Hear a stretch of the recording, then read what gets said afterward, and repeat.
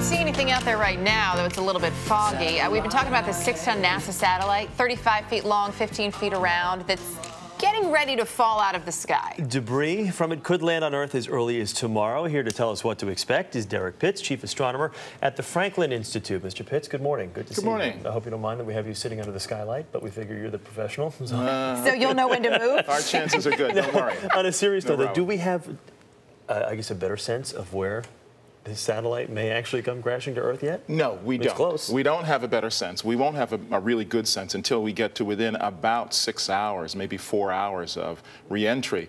And so the reason why is the path is very long. It depends a lot on the Earth's atmosphere and how that's going to affect it. So we still have to wait to find out. So we're waiting to find out. We do know it won't hit Antarctica. That's the one place that is sort of safe. How concerned, realistically, do we need to be here? Because you hear the odds, a 1 in 3,200 chance of it hitting someone versus, say, a 1 in a million chance of being hit by lightning. Yeah, sure. But, you know, the way I really think about this, and I encourage people to think about it, is that the Earth is covered with water. 75% of the Earth is covered with water. So that means that the likelihood is that it's probably going to fall in an ocean someplace. And then, if it should come down over land, most of the land area of the Earth is pretty much empty. People tend to live along the coasts. So that also reduces the possible exposure for people getting struck by something. Okay, that sounds good in theory, but let's just say, worst case scenario. Sure. What happens 6 hours from before this is about to re-enter and we do find out this is going to hit a populated area? What type of contingency plan is in place? What do you do? So the first thing to think about is that most of this will completely disintegrate on re-entry. There are some pieces, about 26 pieces, that could possibly make it all the way to the surface.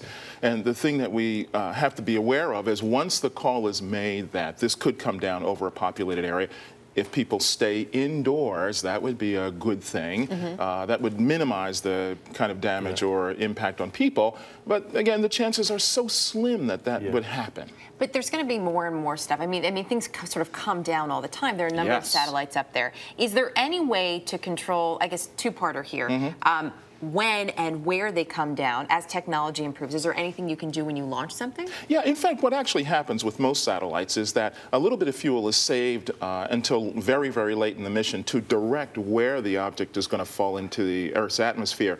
In this case, almost all the fuel was exhausted earlier on in its life history.